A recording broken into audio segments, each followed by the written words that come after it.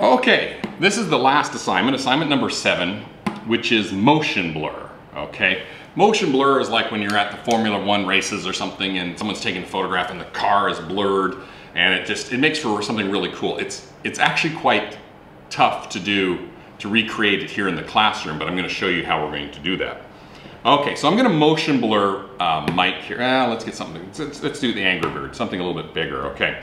And on your device, if you, let me turn off live mode here. If you hold the shutter button, it will do a burst. It'll take a lot of photos. Let me just demonstrate that here. Did you hear that? I don't think it's very quiet. But anyhow, so if you hold the shutter button, it will just, so what I'm going to do is I'm going to take the camera and I'm going to zoom it across in front of our little guy here, our Angry Bird. So the first thing I got to do is I got to make sure I lock the focus. Okay, so the focus is locked because I want him in focus but blurred. Okay, so then I'm going to swing it over to here. Okay, let me just do it again. Okay, so let's take a look at the photos that we just took. Now, I did 2 sets of it and you can see right here, they're both just of the corner over here. So if we want to get to the photo, but I can also see, it says up here, burst, 9 photos. And this one, it didn't say anything on there. Oops, let me go there. Burst 9 photos, and that looks like it just took 1 photo.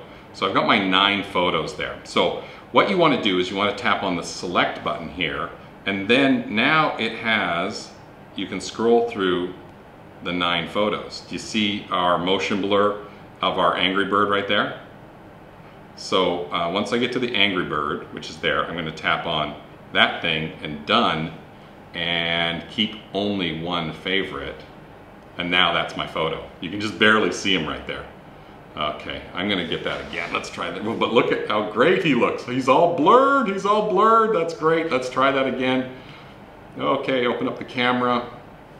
Okay, I wanna be back up a little bit more here.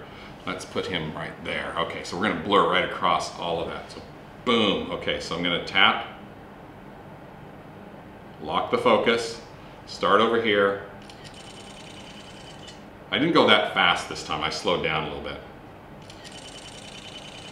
I'm gonna try some different speeds there. Okay, so now so 15 photos. Let me go into select here. Let's go through all that. Oh, look at the blurry photo. Boom, done. Save only 1 photo. That's what I'm looking at. Give me a forced motion blur photo. Okay, that's what I'm really looking at for this one.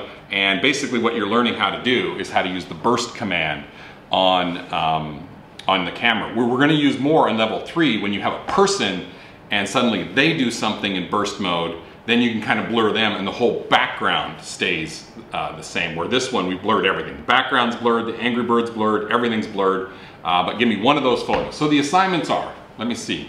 So 2 of the same shot, 2 focuses, 1 of the forced blur photo, okay, and then 3 of the rule of third photos, 1 of the centered but good photo, 2 of the high-low, so 1 high, 1 low, 2 photos there, 1 macro, 1 motion blur, so that's 6, 7, 8, 9, 10, 11. That'll be a total of 11 photos you're going to turn into me, and let's see how it goes. Level 2, we'll be going more into cropping, filters, how to use markup, all those type of cool things. So I can't wait to see what you produce here, just sitting at your desk in learning how to use proper mobile photography. Good luck, everyone.